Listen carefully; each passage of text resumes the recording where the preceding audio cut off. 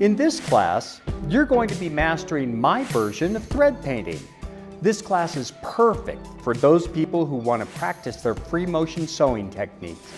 We'll be covering how to use a variety of fibers, ribbons, yarn, and large-scale prints to create a cute little wall hanging or even an element for an art-to-wear garment.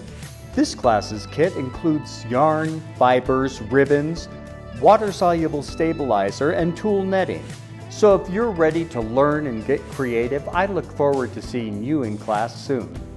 Hi, this is Nick with Dragonfly Creative, and welcome to thread painting. What we're going to be doing today is we're going to take some fabric that has large-scale print on it. We're going to be using a whole bunch of fibers and yarns, and then we're going to practice our free motion stitching. So this is a great exercise for those of you who want to improve your free motion stitching but don't want to have to worry about ripping things out because maybe you missed a little spot here or glitched a little spot there. So let's just do a brief overview of the supplies that we're going to be using. First of all, I've already cut out this was a panel and some of the coordinating fabrics. These, the cat, the four corners, and the dragonfly were all part of the panel, and then the little paws were part of a coordinating fabric that went with the panel. But anyway, so I had this panel and I just cut that out. I cut the cat out, the little pieces, the dragonfly and the paws, and as you can see, I left a small border all the way around all of the pieces, and that's so that I can stitch into them without necessarily stitching into the main motif. Okay? So that's what these are. Now this paper looking stuff that I have it on is actually water-soluble stabilizer. So it looks and it feels like paper. It's going to make moving this stuff under the machine needle much easier. And after we're done, it's going to dissolve in water so that we have a transparent or translucent wall hanging.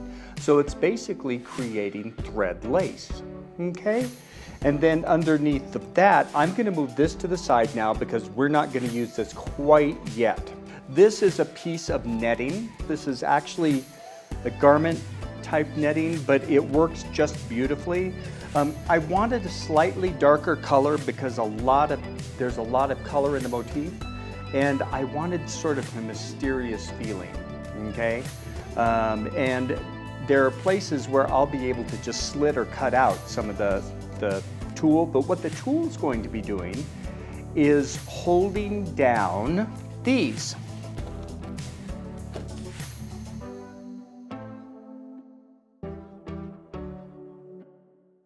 On and on we go, and we're just going to continue laying stuff out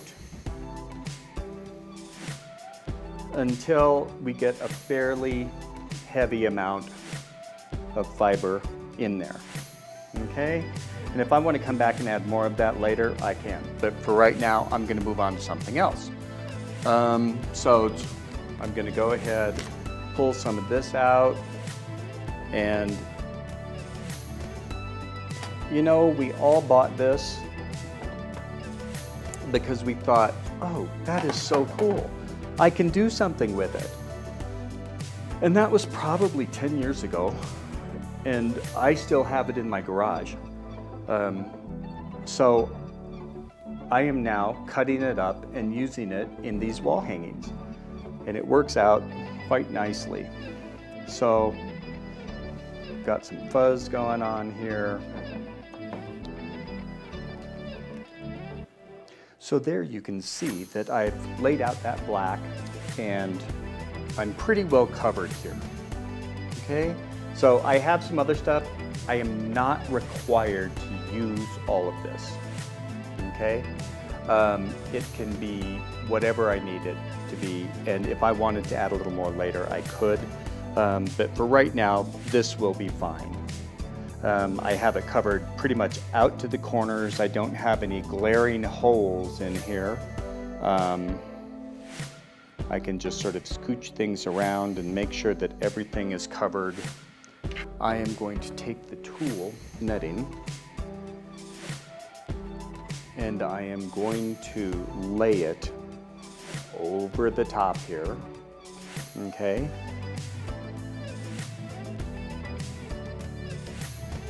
Good.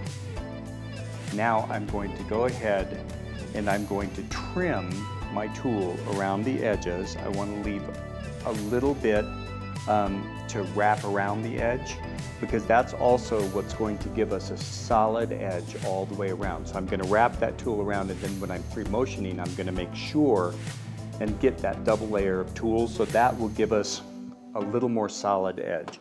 But for right now, I'm just going to go ahead and trim some of this off. So if you take a look at the thread that I'm going to put onto the sewing machine, it's a variegated thread. I have this first one is going to be lots of fuchsias, yellows, a little bit of maroon. I also have a turquoise and gold, and then I have a green and purple, and then I have some more sort of red and yellow. I've just switched these out after a while, so I'll stitch all over with one color, then I'll switch it out and stitch all over with another color. And what that does is it just gives visual interest. But for right now, I'm going to put the original fuchsia and yellow and that really bright color on there. And that should be able to allow you to see what it is that I'm stitching. So the sewing machine that I'm using today is an HQ Stitch 210. This is a 3/4 size or a half size machine. It weighs virtually nothing, and it's really, really wonderful, easy to use, and believe it or not, does a really, really nice free motion. These, along with the HQ Stitch 510s, are the ones that I use in the retreat center. They're absolutely wonderful machines, and just so you know, Handy Quilter did not give them to me. I'm giving you a little heads up because I like them. Just as a matter of note, I tend to use Microtech sharps, and I'm going to use a size 80 here because the thread that I have it dictates a size 80 is fine. If you want to use a heavier thread, like a size 12 thread, a little heavier, go ahead and bump up to a 90.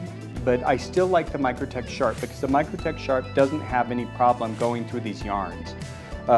Sometimes when you lay down yarns or ribbons or that kind of stuff, a needle that's not quite as sharp will have a little bit of an issue. Sometimes going through those yarns, and I'd rather push the yarn down than go through it. So I've got the Microtech Sharps in there. I have a free motion foot on my machine. I've dropped the feed teeth. In the bobbin is a regular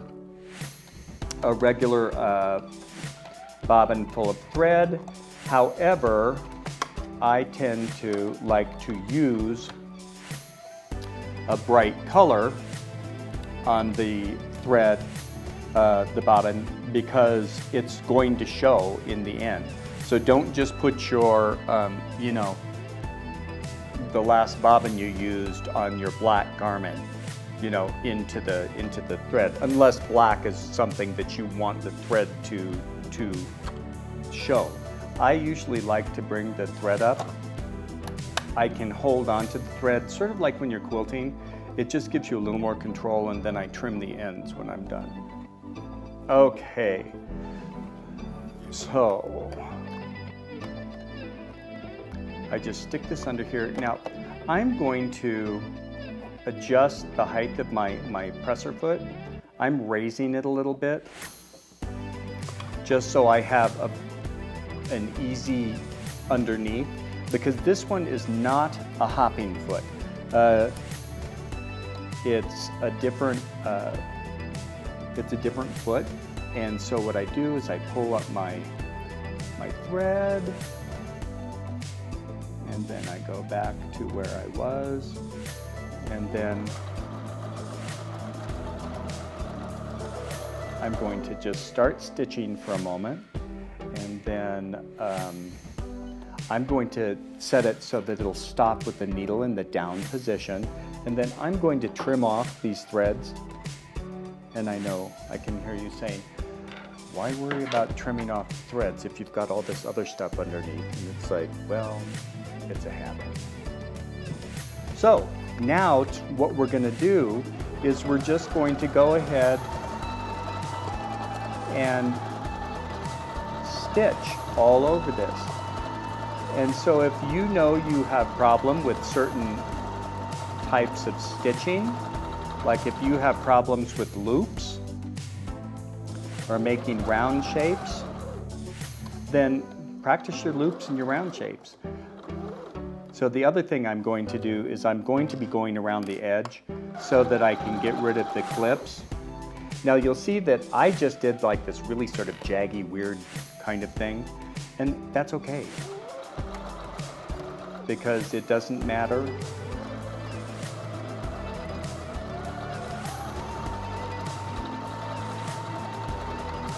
This is a good way to practice your speed control.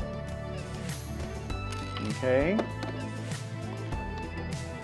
And figure out what's the most comfortable for you. Okay, now I've got just about as much thread on here as I'm going to need for the moment. It's pretty much flat now. It's no longer puffy.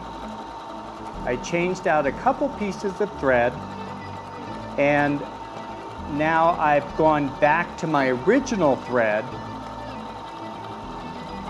and I'm just sort of filling in any visible holes. And now we're going to go ahead and just stop, lift that up, take it out, and we're going to trim off the end. And I will show you what this looks like. Now it's still sort of wonky, and that's okay. It's going to be like that for a little bit until we get it washed out and the water soluble is gone. Now what we're going to do is we're going to lay down our fabric motifs, and then we're going to just stitch those in place, and then we're ready to wash her out. Thank you for watching this Dragonfly Creative class.